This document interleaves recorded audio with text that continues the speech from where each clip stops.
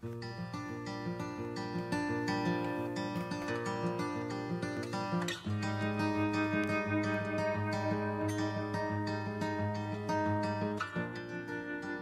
is March the 19th. Whatever happened to Judas? Let's find out together as we study Matthew 27.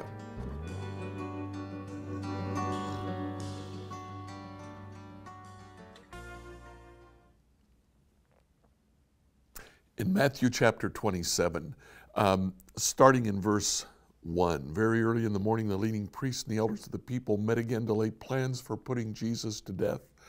Then they bound him, they led him away, and they took him to Pilate, the Roman governor. Now, Matthew follows at this point the story of Judas. We've been telling the story of the trial because that is what captures our interest as we lead into Holy Week here. But let's see what happened with Judas. Verse 3, when Judas, who had betrayed him, realized that Jesus had been condemned to die. Apparently this is now after the trial, and Jesus is being led away to the cross. When Judas realized that Jesus had been condemned to die, he was filled with remorse. So he took the 30 pieces of silver back to the leading priests and the elders. I've sinned, he declared, for I've betrayed an innocent man. What do we care, they retorted. That's your problem. So Judas threw the silver coins down in the temple, and he went out and hanged himself. Judas commits suicide. He starts by trying to do just what Pilate had done. He tries to avoid the guilt of his actions. He goes to the priests and he denies. But instead of going to Jesus and saying, I've sinned against you, he goes to a third party. He says, I've sinned, I've betrayed an innocent man. Makes us wonder what it was that Judas was actually trying to do when he betrayed Jesus. This quick turnaround that took place in just a matter of hours leads me to believe that what Judas was attempting to do when he betrayed Jesus, he was attempting to force Jesus' hand. He believed that Jesus was the Messiah. He believed that Jesus would lead a force against Rome, but he was taking his time to do it.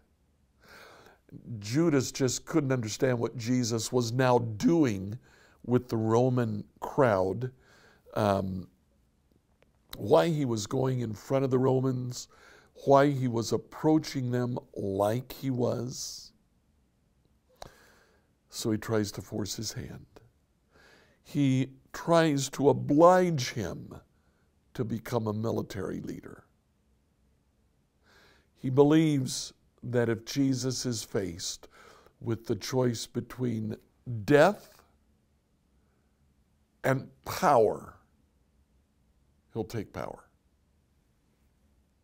Judas certainly would have. Jesus chooses death.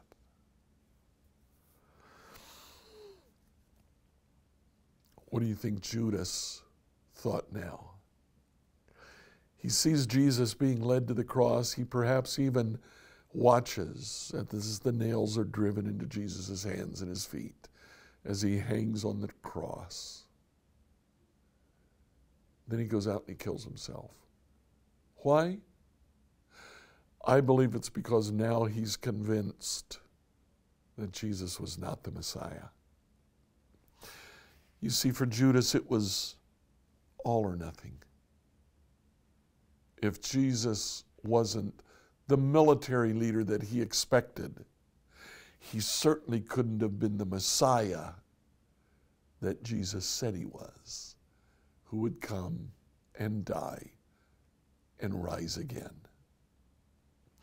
Now, in the book of Acts, Acts chapter 1, we get just one verse about Judas. The disciples decide to replace Judas with the 12th member of the apostles. So in Acts chapter 1, verse 18, Judas had bought a field with the money he received for his treachery. Falling head first there, his body split open, spilling out all his intestines. The news of his death spread to all of the people of Jerusalem. They gave the place the Aramaic name Akeldama, which means the field of blood. Well, we go back to the book of Matthew. After Judas throws the coins into the temple, verse 6, the leading priest picked up the coins. It wouldn't be right to put this money in the temple treasury since it was payment for murder. Even though they were responsible for the murder, they wanted to make sure that the temple was clean. After some discussion, they finally decided to buy the potter's field. They made it into a cemetery for foreigners. That's why the field is still called the field of blood. Then it goes on, quotes a prophecy from Jeremiah that the potter's field bought for 30 pieces of silver is called the field of blood.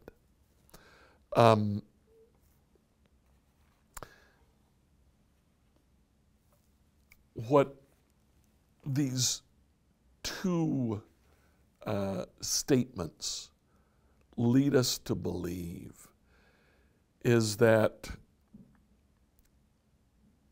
the temple leaders took the money and they decided to purchase a particular field to become a cemetery for foreigners. Judas, probably not knowing that, went out to that field, hung himself, and stayed there. Now, the Old Testament talks about the one who hangs from a tree. This is what it's actually talking about. Not Judas's death, but it talks about a man who commits suicide by hanging himself from a tree. Judas says, I'm cursed because I've betrayed an innocent man. Let me die the death of one who's cursed. He commits suicide by hanging himself. His body is apparently not discovered for several days. When they finally do discover it, go to the potter's field to begin to prepare it for a cemetery for foreigners. They find Judas hanging there.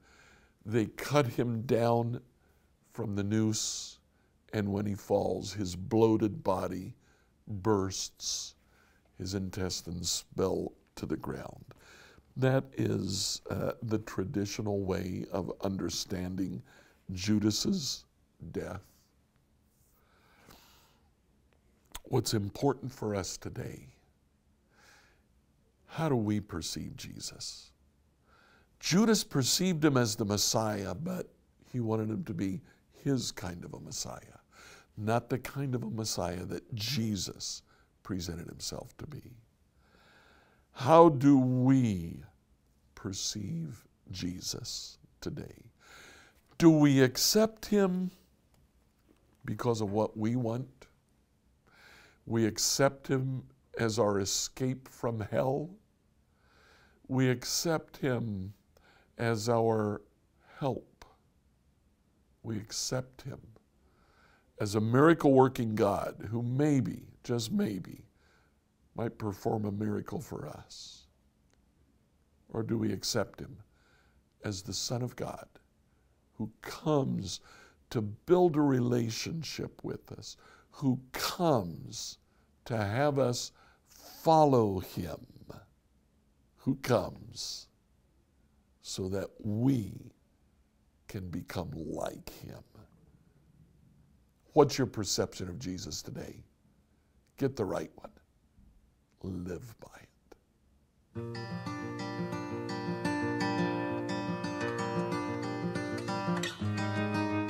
Like, follow and subscribe on whatever platform you use to listen to this devotion.